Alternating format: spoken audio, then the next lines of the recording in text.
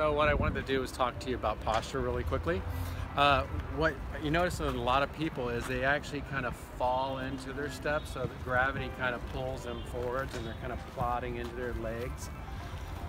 One, that creates bad posture. It also puts more shock absorption into the low back. That's unnecessary, puts more pressure on your legs. If you just imagine like somebody pulling you up with a little string right in the middle of your chest, it'll get your chest elevated, so when you're walking, you actually walk much lighter on your feet and you're not falling into the step. So just catch yourself in the day once in a while, pretend you're lifting from here. Okay, that's it.